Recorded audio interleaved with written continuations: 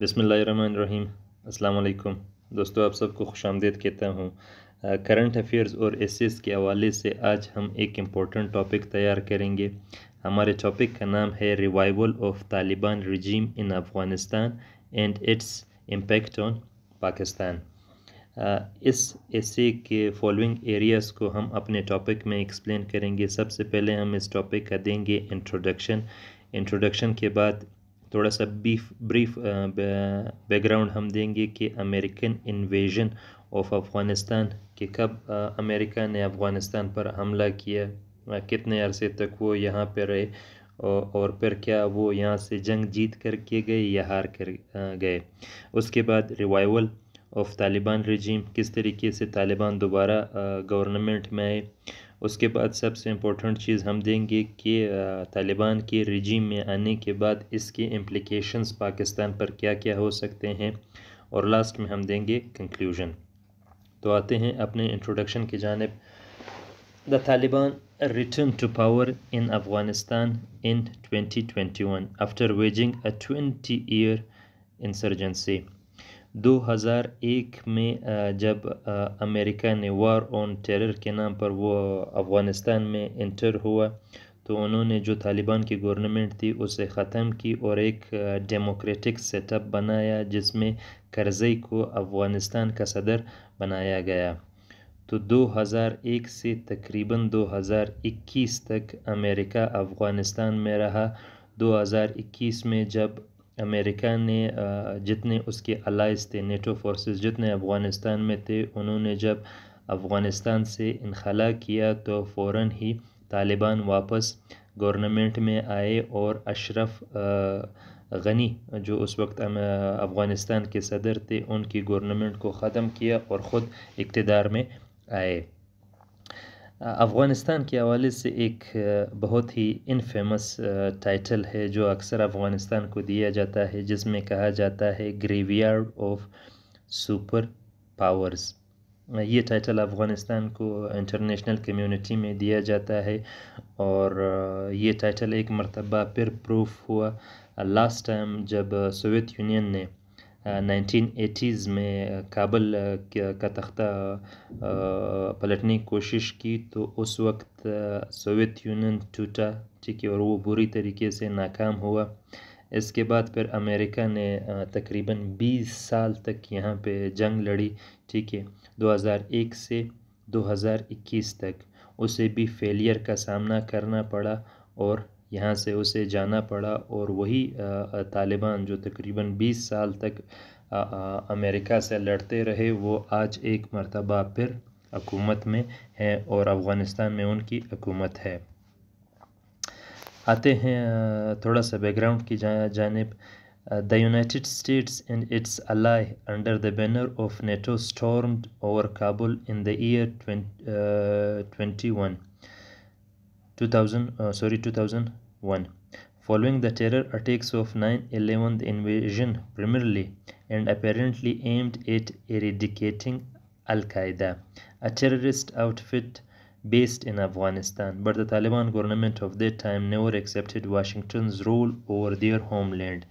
They fought for 20 years along with keeping control over almost half of the Afghanistan land. Finally, it forced the US out without any proper victory or conclusion of war in Afghanistan. 2001 में America ने NATO अपने जितने NATO इत्यादी थे इनके साथ मिल कर के अफ़गानिस्तान पर हमला किया। बैनर क्या था कि 9/11 के जो टेरर अटैक अमेरिका में हुए थे उसे बेस बनाया कि अलकायदा ने यहाँ पे हमारे मुल्क में हमला किया है, ठीक है, और वो शायद जितने भी यूरोपियन कंट्रीज़ या अमेरिकन कंट्रीज़ हो उन्हें ये टारगेट कर सकते हैं। तो इस पर इन्होंने एक फुल फ्लेज अटैक किया अफ़गानिस्तान पर कि अलकायदा के नेटवर्क को हम ख़त्म कर सके। 2001 में उन्होंने पहली मरतबा अफ़गानिस्तान पर हमला किया। ये जंग तकरीबन 20 साल तक चली, 2001 से 2021 तक, और फिर फाइनली افغانستان کو ایسے ہی چھوڑنا پڑا، ٹھیک ہے، اور امریکہ افغانستان سے بغیر جیتے بغیر ہارے یہاں سے نکل گیا۔ تو یہ تھی اس کا شارٹ بیک گراؤنڈ۔ اس کے بعد جیسے ہی افغانستان سے امریکہ گیا تو فوراً ہی طالبان نے ود ان ویکس افغانستان کی حکومت پر قبضہ کیا، اور جس طریقے سے امریکہ کہہ رہا تھا کہ میں نے ان 20 سالوں میں افغانستان ایڈمنسٹریشن کو اتنا ایکوپ کیا ہے کہ وہ ابھی گورنمنٹ چلانے کے قابل ہو گئے ہیں، تو وہ ساری کی سارے دعوے غلط ثابت ہوئے، اور with in week Kabul Taliban کے ہاتھ میں چلا گیا۔ پاکستان جو آلموسٹ فرنٹ لائن الائی تھا یونائٹڈ اسٹیٹس کا اس وار اگینسٹ ٹیرر میں، تو تقریباً 20 سال تک پاکستان اس کا حامی رہا، اس کا ساتھی رہا۔ تو ابھی جب افغانستان میں واپس طالبان کی گورنمنٹ بنی ہے، ٹھیک ہے، تو اس گورنمنٹ کے امپلیکیشنز پاکستان پر لازماً ہوں گے۔ تھوڑا سا ہم ڈسکس کریں گے کہ کیا کیا امپلیکیشنز ہو سکتے ہیں۔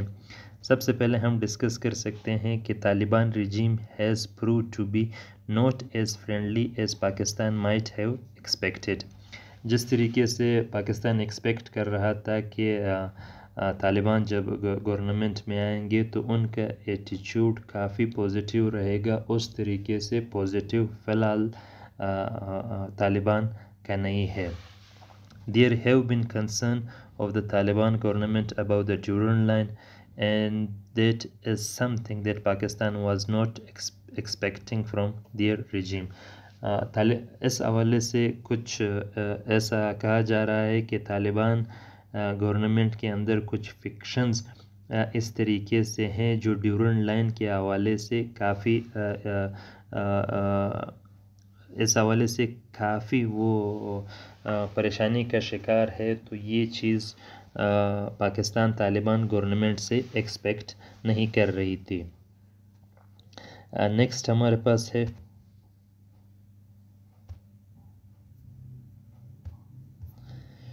Pakistan is facing a new kind of international pressure to deal with the Afghanistan that is politically and economically unstable under new Taliban regime. جس طریقے سے پولیٹیکل اور اینڈ اکنامک انسٹیبلٹی ہے افغانستان میں، دنیا یہ پریزیوم کر رہی ہے پاکستان سے کہ وہ اسے فل سپورٹ کرے اور وہاں پہ پولیٹیکل اور اکنامک اسٹیبلٹی لے آئے۔ تو یہ چیز فی الحال امپریکٹیکل ہے، اس کو پریکٹیکل شیپ دینا کافی مشکل ہوگا پاکستان کے لیے۔ کچھ پوزیٹیو نوٹس اس طریقے سے ہیں کہ ابھی جیسے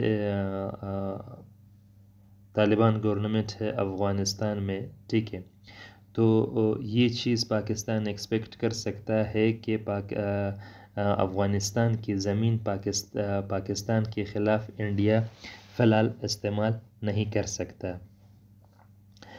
اس کے ساتھ ساتھ اس کے اسٹریٹجک بینیفٹس بھی ہیں، ٹھیک ہے، کہ جو افغانستان میں طالبان کی گورنمنٹ ہے کہ ان دونوں کے درمیان فی الحال کسی قسم کے وار کے کوئی چانسز نہیں ہے۔ اور سب سے بڑا پوزیٹیو، ٹھیک ہے، کہ جس طریقے کے ٹرمز ہیں فی الحال پاکستان گورنمنٹ کے افغانستان گورنمنٹ کے ساتھ، افغانستان ایز اے روڈ استعمال ہو سکتا ہے کہ پاکستان کو سینٹرل ایشین نیشنز جو ہیں ان سے پاکستان کو لنک کر دے۔ کنکلیوڈ ہم اس طریقے سے کر سکتے ہیں کہ افغانستان میں طالبان کی گورنمنٹ پاکستان کے حوالے سے اس کے چیلنجز بھی ہیں اور اپرچونٹیز بھی ہیں۔ چیلنجز کو اوورکم کرنے کے لیے پاکستان کو چاہیے کہ وہ کابل کے ساتھ جتنے بھی ایشوز ہیں انہیں سیٹل کرے۔ اپرچونٹیز اس طریقے سے ہیں کہ جب افغانستان میں پولیٹیکل اور اکنامک سٹیبلٹی آئے گی، ٹھیک ہے، تو اس سٹیبلٹی کا پاکستان پر بھی پازیٹیو امپیکٹس ہوں گے۔ پاکستان افغانستان کے لینڈ میپ کو یوز کر کے اپنے آپ کو سینٹرل ایشیا سے کنیکٹ کر سکتا ہے۔ تو تھینک یو دوستو، یہ تھا ہمارا آج کا ٹاپک۔ پھر کسی امپورٹنٹ ٹاپک کے ساتھ آپ کی خدمت میں پیش ہوں گے۔ تھینک یو، اپنا خیال رکھیے گا۔